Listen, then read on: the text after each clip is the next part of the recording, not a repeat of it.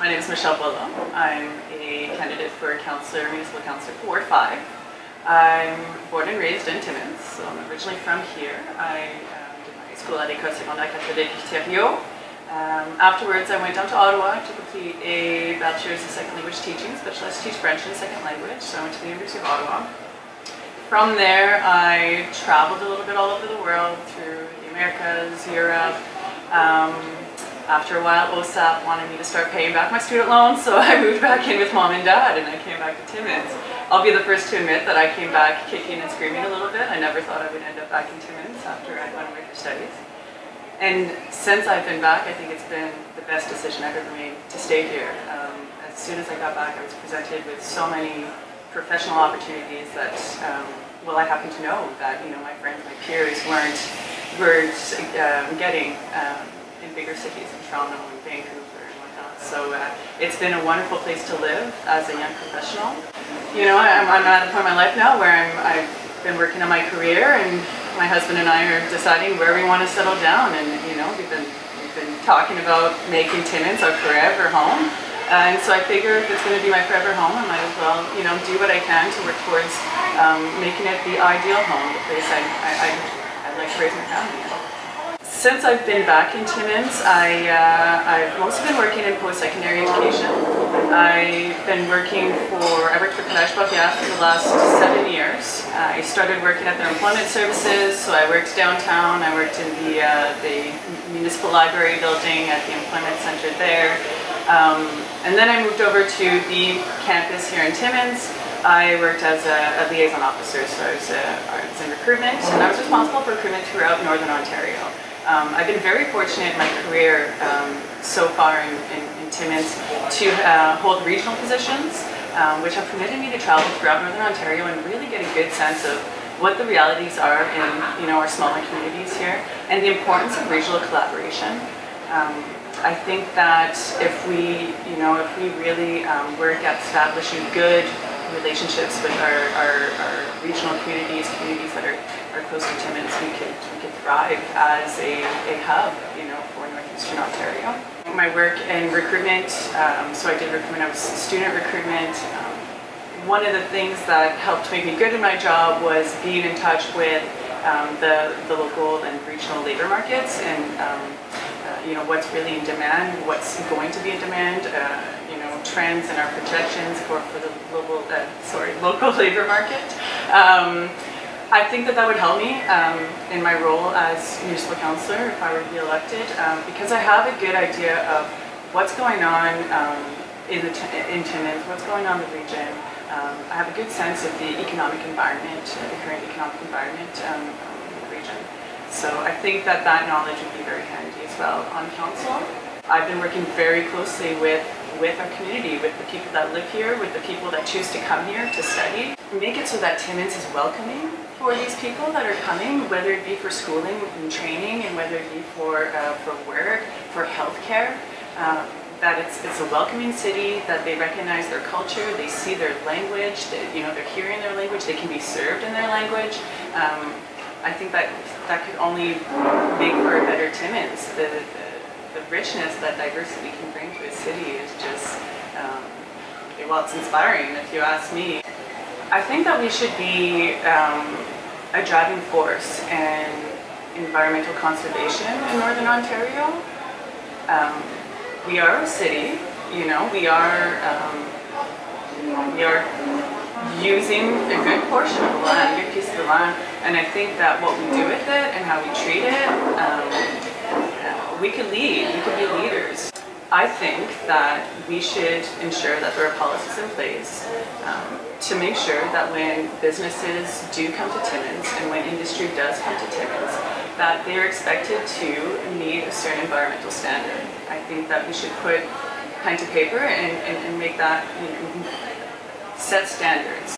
We talk so much about the beauties of Northern Ontario and Timmins and how beautiful it is where we live, and that is part of why we all love it and why we live here, is because of the lakes and the forests. The fact that we could just drive 5 minutes from home and go hunting down a trail, and we've got our fly-in fishing spots and our secret fishing spots, and that's what makes Timmins so appealing to people.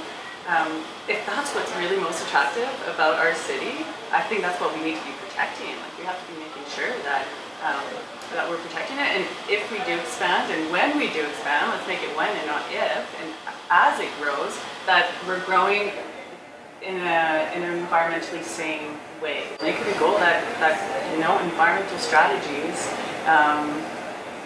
are what we're going to follow moving forward. I just want to say that I hope that it won't be the only issue that voters, base their vote on. It is a very important issue that we do need to be talking about. Decisions were made, money was lost. I just hope that we're going to look beyond that when we're making our decisions. That being said, I do realize that voters do want to know where candidates stand on this. And so I will say that I strongly believe that more concerts and more festivals in the city can only make for a better city. Okay. I do believe that Stars and Thunder was an excellent concept. There's a lot that could be done with that. I come from a marketing background, and so when I think of Stars and Thunder as the concept and what it could do for a city and for tourism, it's awesome. I think that if it were to continue to exist, it would have to be replanned, reassessed, restructured. I don't think it can exist in its actual format, and I think that's been, agreed on by all. The duration, time of year, it all has to be replanned. Should a city be organizing it? Should a city and its taxpayers be paying for it? My answer to that is, if the taxpayers are asking for such a concert, and if they're asking for the city to put it on, then yes. It seems that that's not the case. We do want more concerts. We don't necessarily want the city to be the one organizing, and putting it on. And they don't want to be paying for it. Now, I think that whether or not it should be coming from the tax base, that decision should come from the tax base. So definitely, I think we should keep trying on that. We should try to keep our Stars and Thunder, or the concept of it, keep it living on. I think that maybe, it should go on to a third party, to a committee, organization. We have grassroots organizations that are doing excellent work at that level. And so again, I think it should only have a positive impact on our tax base. If we were to have this type of event, it should only have a positive impact. So that being said, let's go back to the drawing board, because we should definitely, and as a council, we should definitely be encouraging more concerts and festivals and recreation and arts in the city. As a city, we should be making sure that these are happening and doing what we can to support them. And so if that means that we don't have the capacities to be putting on a concert, let's do what we can to support the grassroots organizations and the groups that do have those capacities. Let's support them in ways like perhaps offering some money, perhaps making things like permitting easier, coordinating volunteer efforts, things like that. So there's different ways that we could be supporting these kinds of festivals and concerts and events without being the ones to actually put them on. I was looking at the 2018 budget that's the last council put together, and it's slim. Like, it's not a big budget, right? And so, like you're saying, we have to be proactive in looking for the money and applying to higher levels of governments for that money. I also know that, especially at the provincial level, they're essentially working off checklists. They're looking for the applications that are going to check off the most boxes in terms of what they're trying to do, what their mandate is, and what they campaign on, essentially. And so it's having a good sense of what it is what are the priorities at the other levels of government. And then being able to align ourselves with that. And that's something I do in our everyday work. There are a lot of things that have been put on to municipalities that I believe shouldn't be entirely on the municipalities to pay for or to ensure.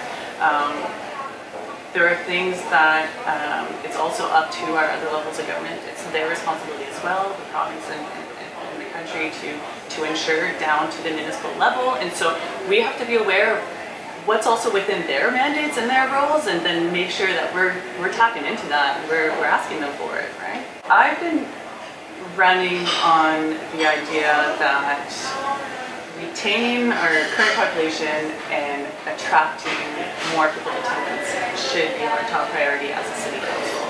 Retention and recruitment, right? Of course, post-secondary education could be a great steam engine for that. And we see it. We see it in neighboring cities, right? Our university towns, our college towns, and what that brings to a city. I don't know if bringing in another institution that would compete with what's already here, and that would have to compete with some of those bigger machines that are, you know, their colleges and universities down in Southern Ontario. I don't know if that would be the best idea and the best approach. I did read the Northern Policy Institute's publication, you know, and their recommendations, and they recommend perhaps more of these Northern Algoma type partnerships where the university offers university programming in partnership with the college, and you know, in turn that minimizes the need for facilities, and that's the way colleges and universities are going throughout the province. It's partnership, it's bridging agreements, right? So I think that model is probably the best way to go. The partnership and joint delivery. Like I said, we have excellent options here. We have beautiful facilities. In my opinion, they're being underutilized. It's hard. We have a declining demographic. We need to be able to attract students. I personally, that was my challenge for the last few years, was trying to encourage people to come to Timmins. Some of the issues we're facing is housing. We talk about affordable housing, and for the people that are living here, if we want to attract more people here to come and study and come and work, that's a main issue right now. And I've actually talked to parents in other communities who have told me that they were going to encourage their child to go to Sudbury, to one of our other campuses, right? Because there was a residence there, and because even though they knew Timmins, this is where they came to play hockey on the weekends, this is where they came shopping, this is where they came for entertainment because they live in Cochrane or Matheson or Kapuskasing, they know Timmins so well, they would still prefer to see their kid go even further, another 3 hours further, because they know that they would be safe in a residence that's affordable, that's secure, that's close to the campus and whatnot.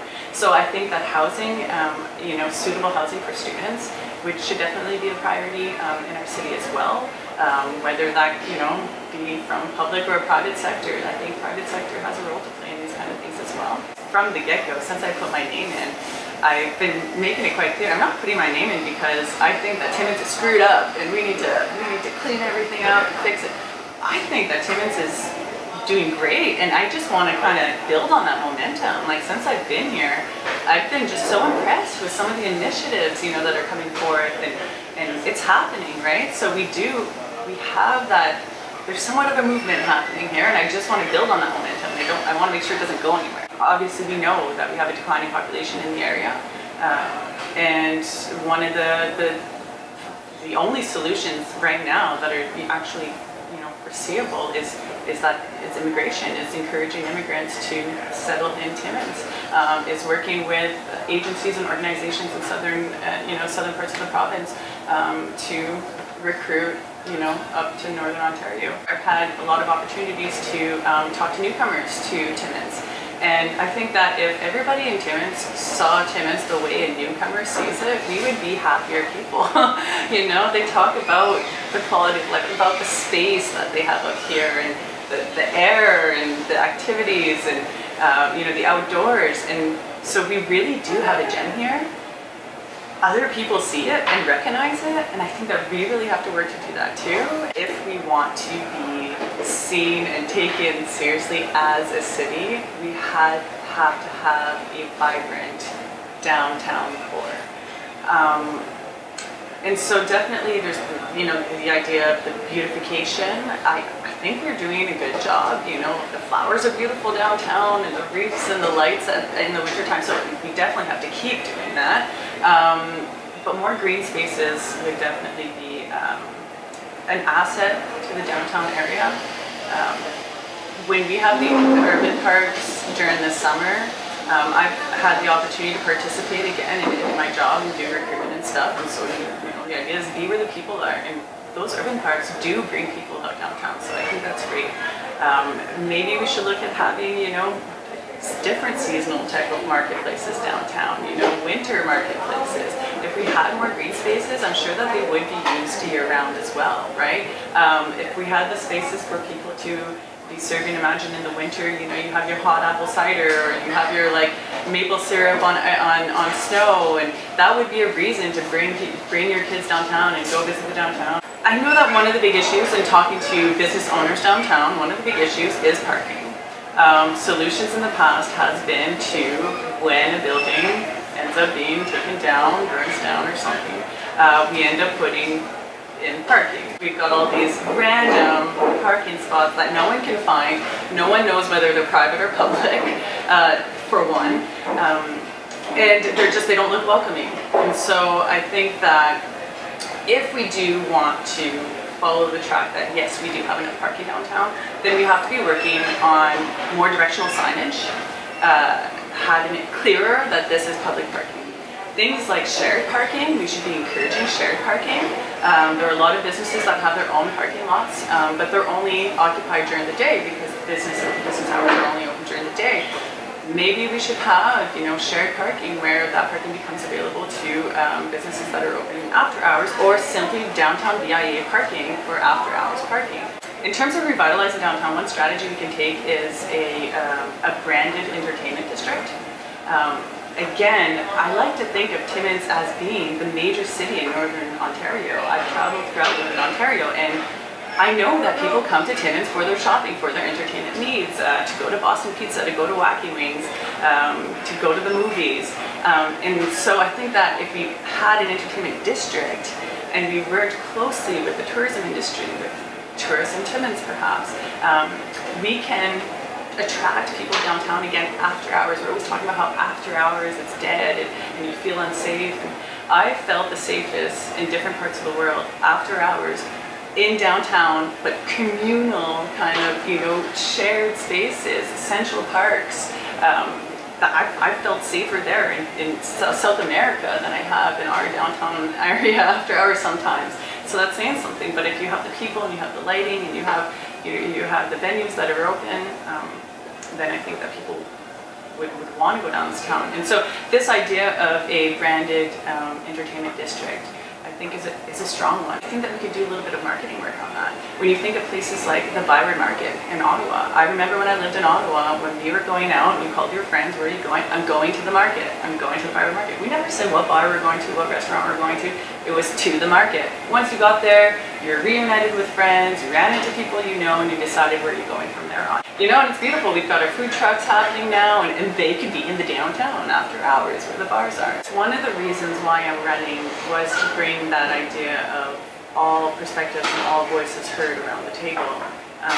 Because often I think what happens is we're making these big decisions that impact a lot of people, but we're not always considering how everyone, all the different groups are being impacted by these decisions. I just want to make sure that when we're making decisions and when we're having these debates and these discussions, that we're considering all of the different perspectives. And of course, it's impossible to please everyone or to answer everyone's, you know, meet everyone's needs and stuff, but I just want to make sure that we at least considered it. That we at least said, oh wait, what kind of impact will this have on people living, you know, below the poverty line? Or what kind of impact will this have on just the people living in the general vicinity of where this event is taking place? And just kind of always considering all those perspectives before we make the final decision. So I think that's one of the most important things. Facebook has been an excellent outlet to hear from voters and to engage. I've received so many questions through Facebook, and it's an easy way for me to answer back, and whether it be a quick little answer, and I'll elaborate later once I have a chance. I can do that from my phone. So I think that social media is a great way to engage with our residents. And I know that we say that not everyone's on social media, the seniors aren't, and I understand that not all seniors are, but my 89-year-old grandfather has an iPad and he's on Facebook, and this is how he keeps track of his granddaughters and stuff, and so maybe we can't do everything on the internet, right? But I think that in terms of just that basic getting the message across and communications, everyone has you know, a good understanding of how that could happen. I've been loving how much civic engagement we've been seeing, and just especially this past term, in terms of participation at City Council. I'm so happy that we're streaming the council meetings now, you know, so I watch those myself. So I think that just finding these new innovative ways to connect with the residents and for the residents to feel like they're involved in the decision making. There's so much potential here. The potential that Timmins presents is just, it's exciting, it really is.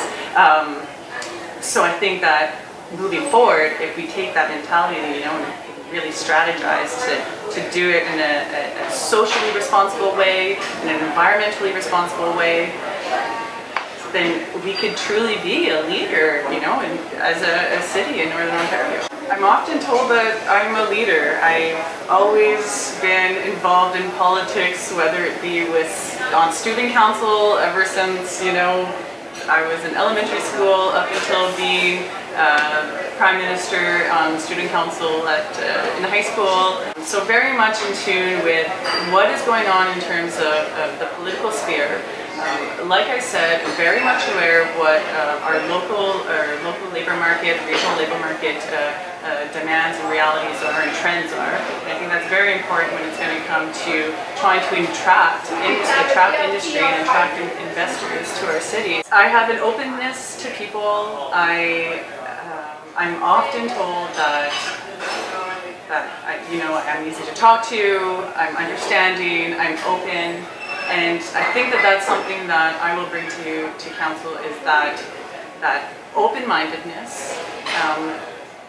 But then I also bring a sense of rationalization. Like I said, you know, Masters of Research, so I am going to question things. I'm going to want to know, you know, where the studies came from and who funded them and why they're being done, because that's what I was trained to do. And so I think that with my past experiences, my intercultural experiences, my work on the social level, and then that organizational and that analytical kind of, you know, mindset would all just be, you know, great assets to the table.